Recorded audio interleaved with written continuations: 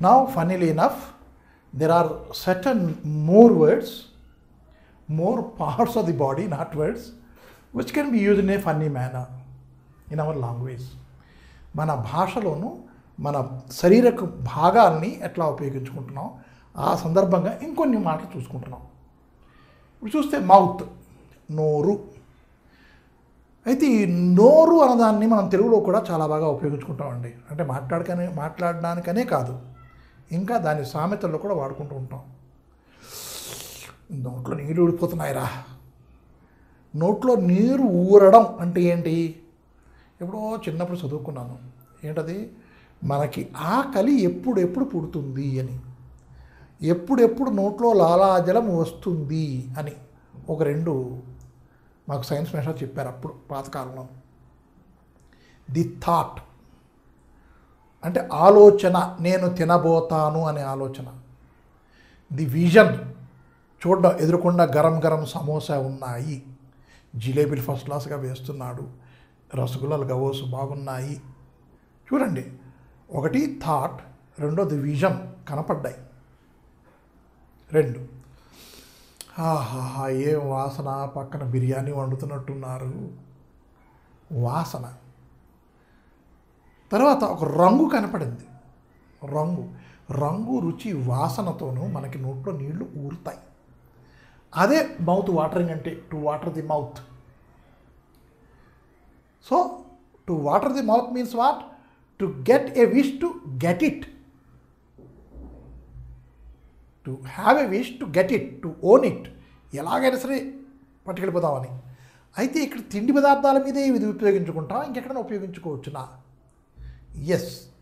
Whenever there is a miser in our village, whenever he hears that somebody got 100 rupees with him, his mouth starts watering.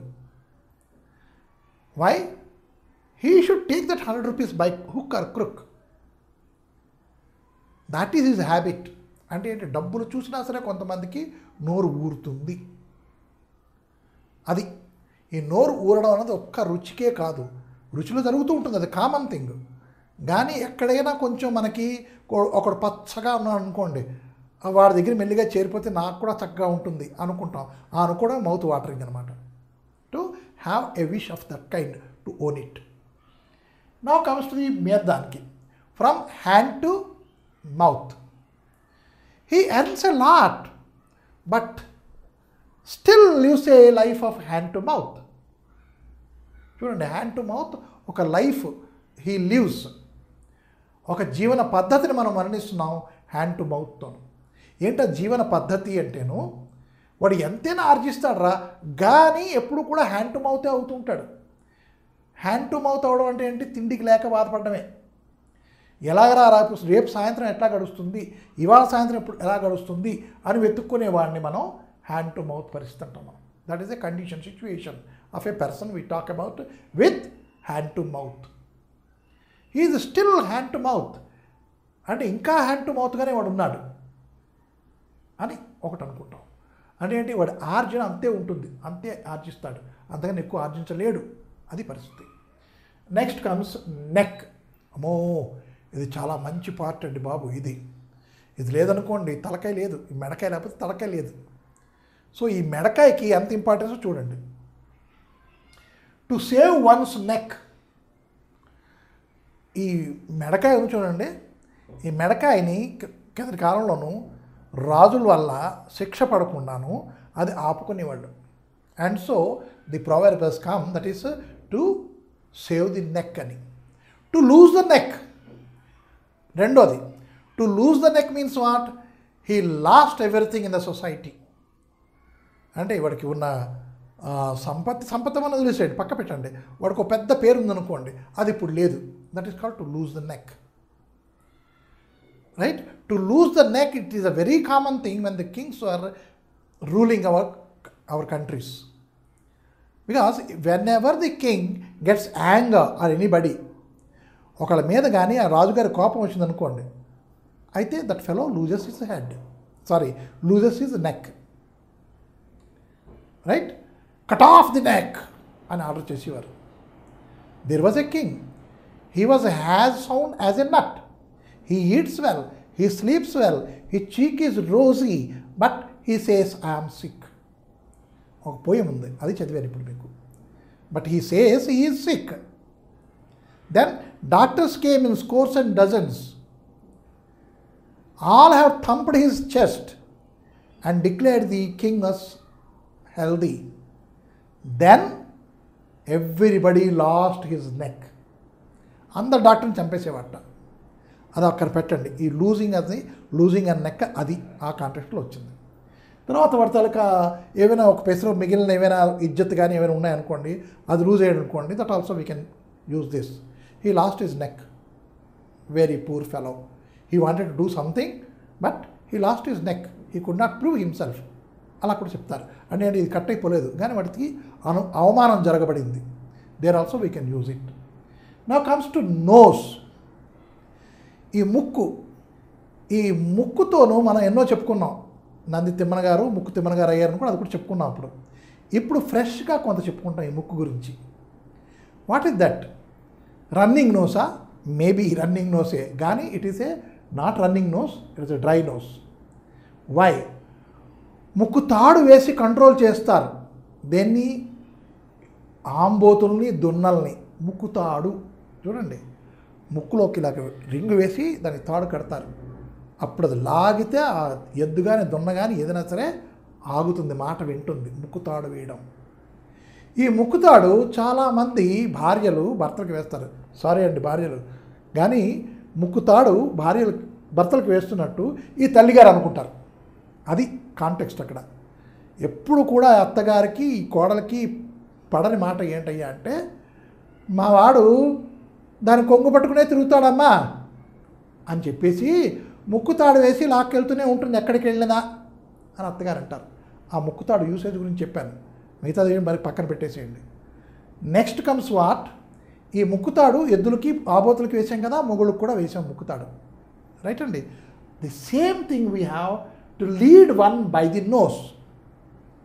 To lead one by the nose అంటే ముక్కు పట్టుకుని లాగేసి వెళ్ళరా అని చెప్పినా సరే అది to lead someone by the nose.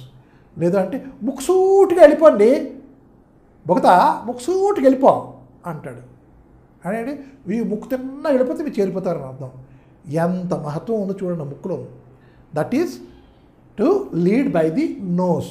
ముక్కుతాడు వేయడం, ముక్కుసూటిగా వెళ్ళిపోవడం, to show the direction. Right?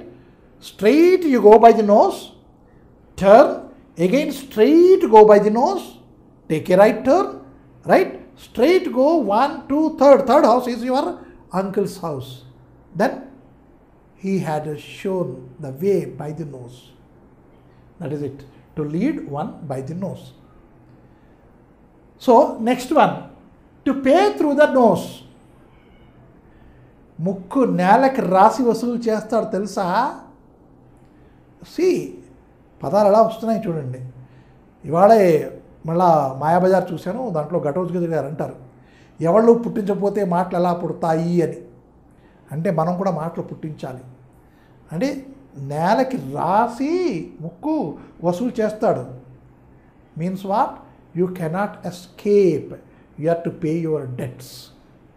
నాక్ రగడాకి లేగా మాలం అంటాడు. అంటే నాక్ రగడాకి లేగా అంటే అదే పద్ధతి. ముక్కు నేల మీద రాసి మరి లాగుతాడు. ముక్కు మీద గుద్ది వసూలు చేస్తాడు. రెండోది, these two things are called as to pay through the nose. To pay through the nose means what?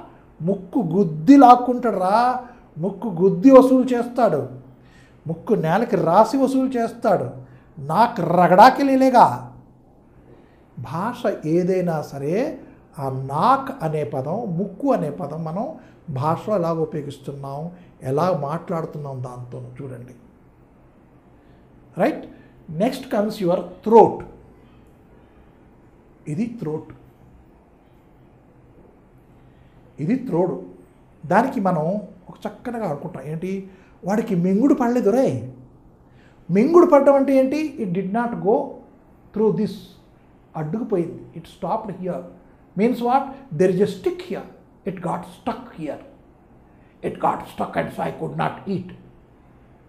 అది to get stuck there means you cannot do any other thing. You have to do it but you could not digest it.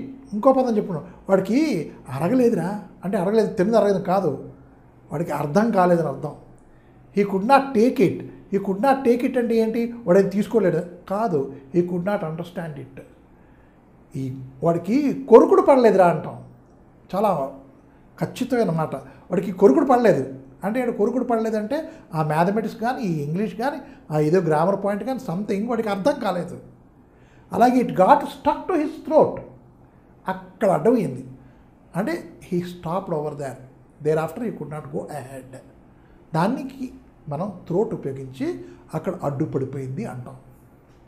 అంటే ఈ ఎందుకు చెప్తున్నాను అంటే these are all the things we have to use. How best we have to use that we have to again we have to judge hour selves. Nobody else is going to come and teach అస్. మనకి ఎవరో వచ్చి చెప్పేస్తారు, మనం మాట్లాడేస్తాం కాదు, మనమే మాట్లాడాలి. అవి అందుకు చూపిస్తున్నాను. This can be used in many other things. ఈ థ్రోట్ అన్నది హీ థ్రోటెడ్ అవుట్ అంటాం మనం. అంటే ఏంటి, అరిచాడు అని అర్థం. హీ థ్రోటెడ్ అవుట్, అరిచాడు. అలాగే మనం ఆ థ్రోట్ని ఎన్నో విధాలుగా ఉపయోగించుకోవచ్చును, రైట్. ఇప్పుడు ఆ పదాలు అంటే మా బాడీ పార్ట్స్లోనూ మనం ఇంత చక్కగా ఉపయోగించుకుంటున్నాం.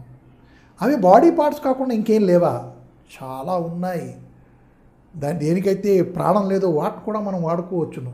వాడుకొని మనం చక్కగా భాషలో ఉపయోగించుకోవచ్చు.